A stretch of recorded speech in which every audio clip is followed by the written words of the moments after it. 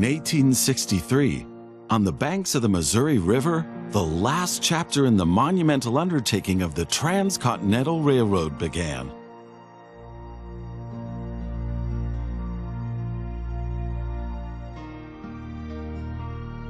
The workers of the Union Pacific Railroad began laying their tracks westward from Omaha through the wild heart of the North American continent. Massive challenges awaited them. Away from all civilization, the country was vast, the weather ruthless, and the challenges tremendously energy-sapping. But there was a masterstroke of modern engineering to be accomplished, to tame the wilderness and to conquer it with steel, fire, and steam. Never before had anything like this been ventured, but the time was ripe. Greetings. My name is Thomas Clark Durand. Exactly, the head of Union Pacific. We will go down in history as the ones who created the Transcontinental Railroad. And that, my friend, is your job as chief engineer. I can't supervise everything here on site right now, as I have to meet with some politicians in Washington. First, you should familiarize yourself with the basic controls. Move the camera in all directions. Now test the camera's zoom function.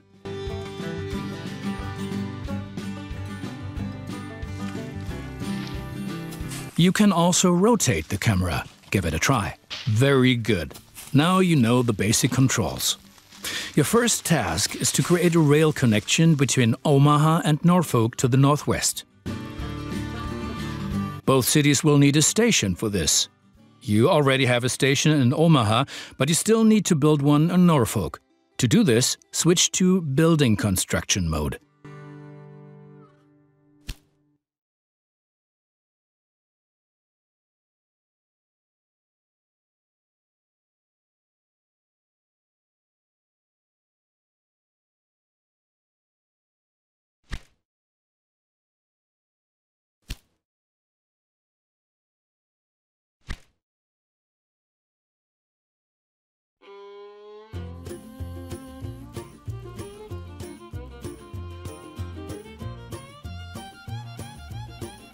Very good. Now the two stations need to be connected with tracks. To do this, switch to track construction mode. Now plan the tracks between the stations in Norfolk and Omaha. To do this, select the two station tracks one after the other. Then pay for your track planning.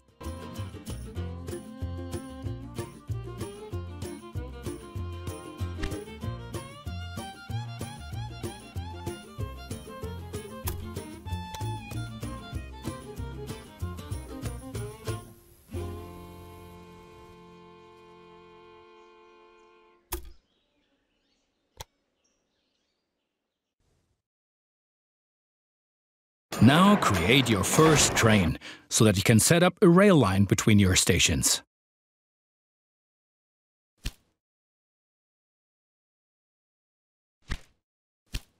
Initially, your train only exists on paper. It's not much use to you without a locomotive.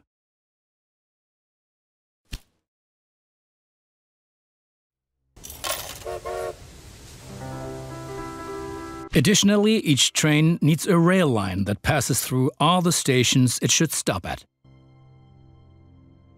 Now join your two stations to the rail line by selecting them one after the other. That's enough for your first rail line. Now confirm it so it becomes active. Very good. Now you can see the journey your train will take. If there is something to transport, the train will automatically take it.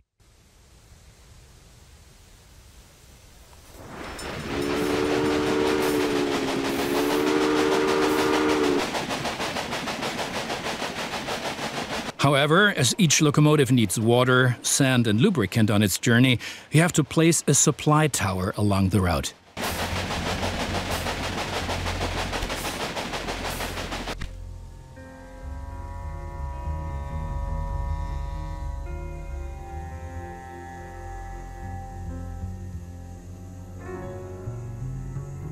Very good. Your train is now traveling between Omaha and Norfolk. But you can do even more. Each city needs goods from the surrounding area. For example, every city needs corn. Look, there is a corn farm near Omaha. Until now, the corn has made it to the city in the conventional way, but we want to change that. Now construct a rural train station in the marked location with a corn farm within its radius.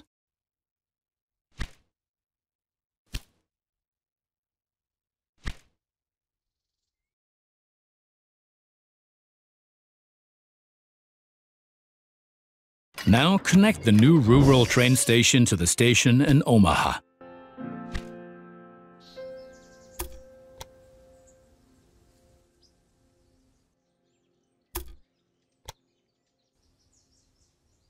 And now things are getting tricky as we have to deal with a logistical problem. As Norfolk should also enjoy fresh corn, there will soon be 2 trains traveling on the stretch of track between Omaha and Norfolk. Of course, this will then result in a conflict. Since trains cannot travel through each other, you'll need a side track between Omaha and Norfolk.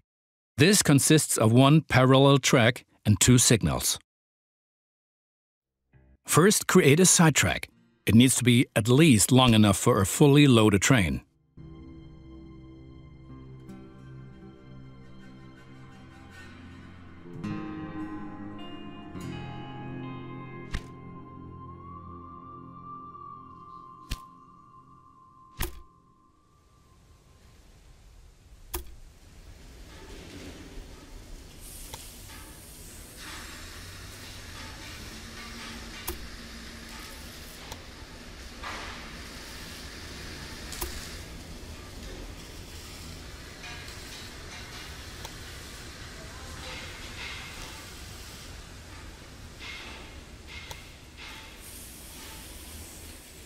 Excellent.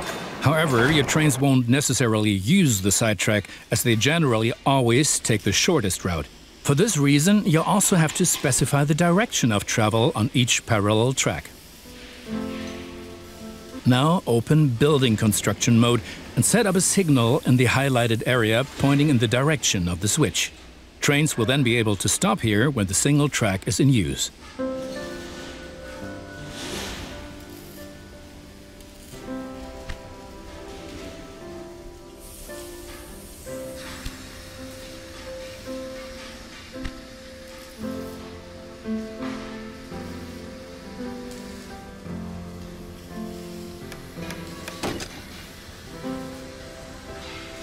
Now make sure that the track can only be traveled in one direction. For this purpose, set the signal so that trains coming from the opposite direction cannot pass. Excellent. Now do the same on the parallel track so that each parallel track has a different direction. Place a second signal in the highlighted area and block the track to trains coming from the opposite direction. Very good. I'm sure that wasn't at all easy. You will soon come to realize that signals are an important aid in guaranteeing smooth rail operations. You will find more information and tips under Hints and Tips.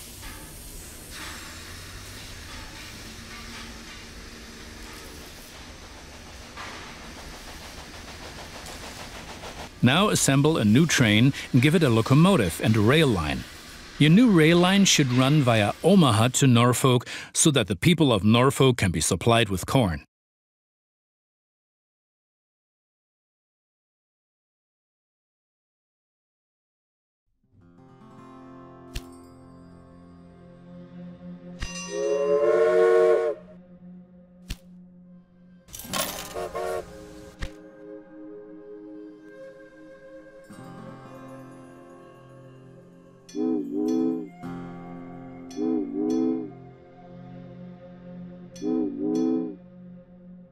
Excellent. The corn farm will automatically make use of your train because the cities along your rail line are demanding corn. Conventional transportation is much more costly for the farm. We are still missing something. Locomotives wear out over time and need to be regularly maintained so they can perform their duties more reliably. For this purpose, there needs to be at least one maintenance building on each rail line where locomotives can be serviced if necessary. Construct such a maintenance building at your station in Omaha now. To do this, select the station itself and expand the station with this building.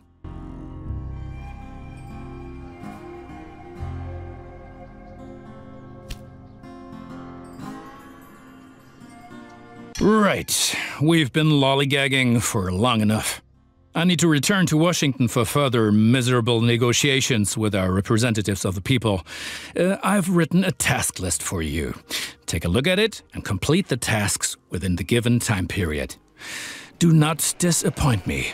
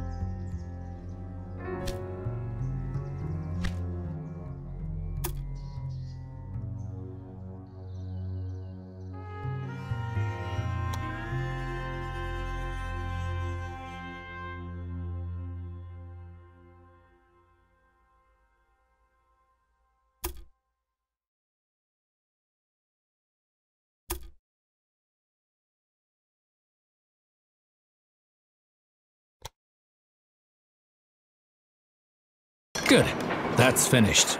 You're making progress.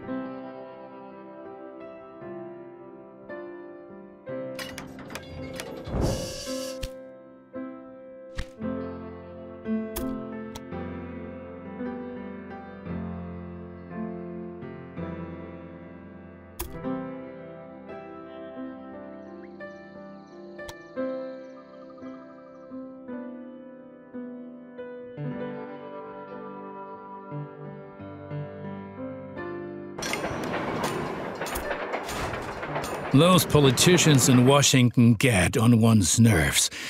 But now let's get back to your tasks.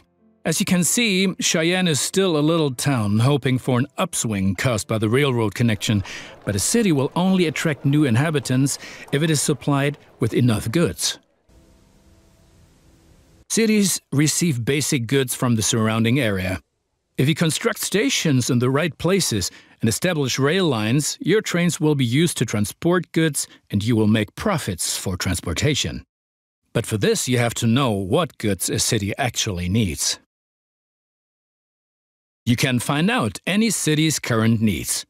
Now select Cheyenne and view the city's demand for goods. As you can see, Cheyenne currently needs only a handful of goods, and you can only deliver goods that are in demand. As the city grows, it will demand further goods. At the moment, you can supply grain and wood. Both of these goods are available to the north of Cheyenne. Connect Cheyenne to a timber business and a wheat farm, and establish a new rail line that connects them both to Cheyenne.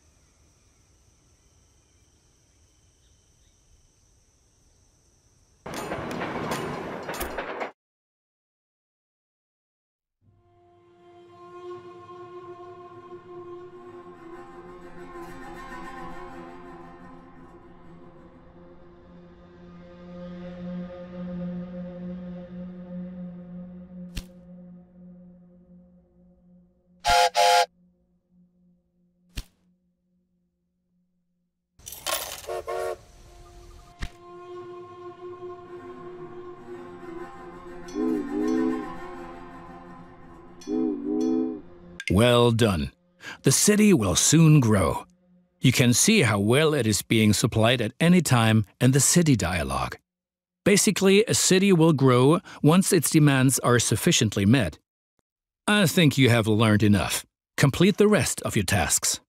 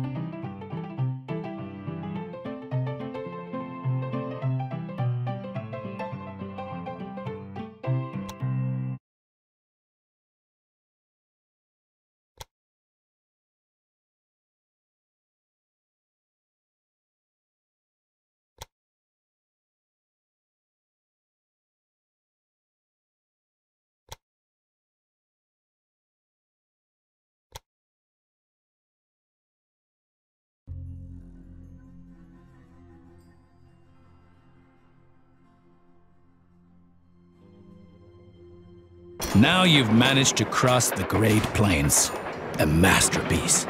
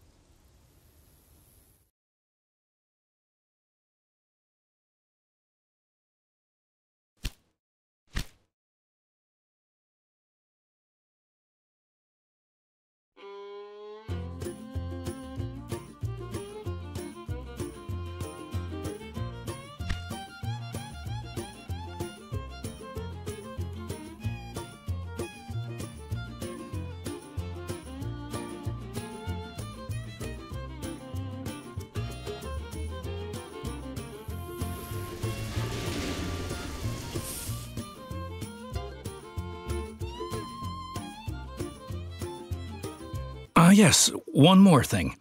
Your company has also a research department to help you unlock new locomotives and other innovations. Open the research dialog to find out more about it.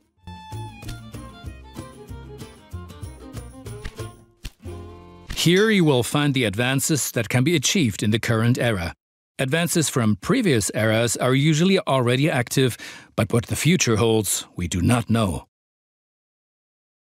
For each advance, you require innovation points, which you get automatically each month, and which can be increased in various ways. Now take a look around here, and then unlock an innovation of your choosing. How about a new locomotive?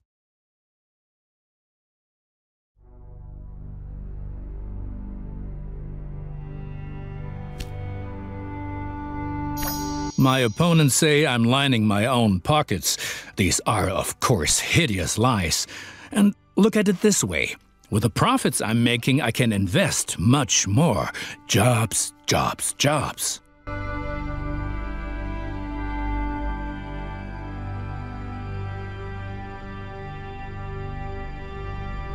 Cheyenne will flourish thanks to you. And for each mile of track that we lay, we receive 10 square miles of land. The politicians have no idea of the value of the assets they're giving away, but that stays between us. I have to wrangle with a lot of competitors, but if one person really gets on my nerves, then it's that Beatrix von Pomp. What? You haven't encountered her yet? Be glad. She takes everyone to the cleaners.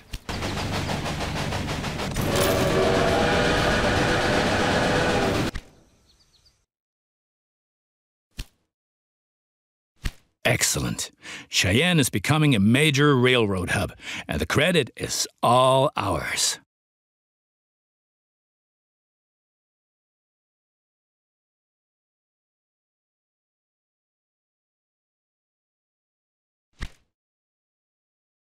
Progress is enormous. The far west is no longer so far away anymore, and the people are slowly realizing that trade helps create prospering cities. We still have a long way to go, but the Transcontinental Railroad is coming. In spite of all the challenges, the Union Pacific Railroad managed to cross the endless expanses of the Great Plains and conquer the merciless slopes of the Rocky Mountains. The Central Pacific Railroad approached from the west, but the winter of 1868 brought all work to a standstill. The two lines lay just a few hundred miles across from each other, in the middle of nowhere in the mountains. The dream of the first transcontinental railroad seemed to be within touching distance, but was buried by house-high masses of snow and blown away by icy snowstorms, a dream that had begun almost 4 decades before.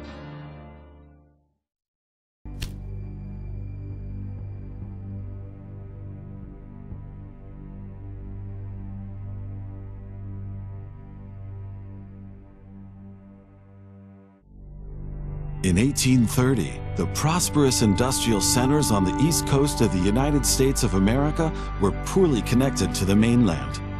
Insufficiently developed toll roads and slow ship canals were the only options when making long journeys.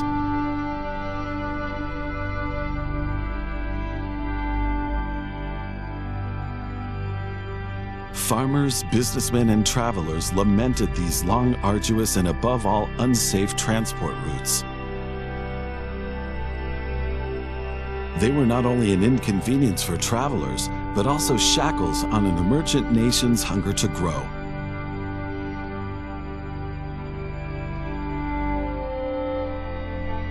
But at this time, a development from England was taking its first steps and helped keep alive the hope of many cities in the East of reaching greater economic influence and growth.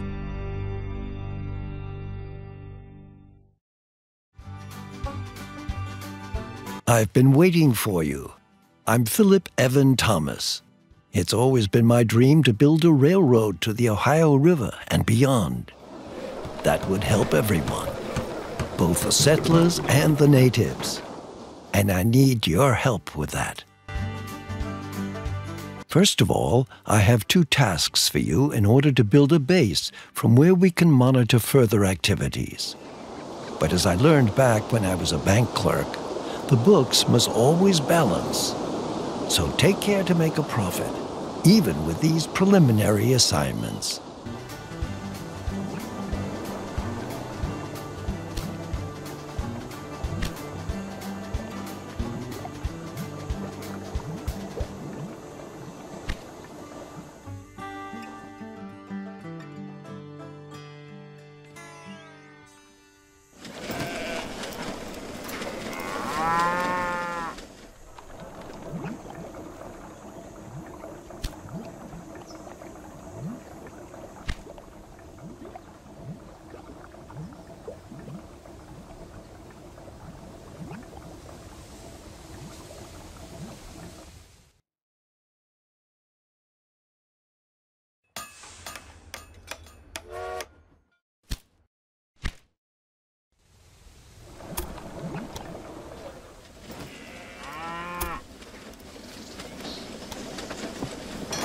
Who's this new fish swimming in our pond?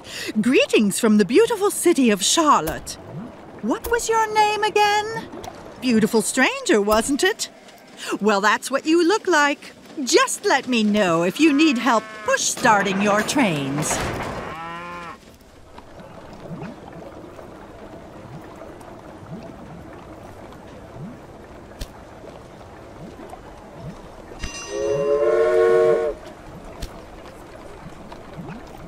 Look, to be clear, I have nothing against strangers. Some of my best friends are strangers. But you're not from here, and New York is my city. That's where I do business. I say when the trains roll, where they're going, and why. As long as you don't get in my way, everything will be A-OK between us.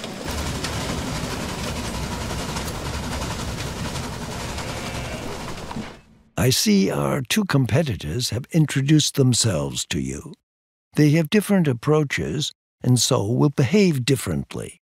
Basically, however, they want to expand their rail networks and make a profit just like you do. So stay on guard and don't let them take advantage of you.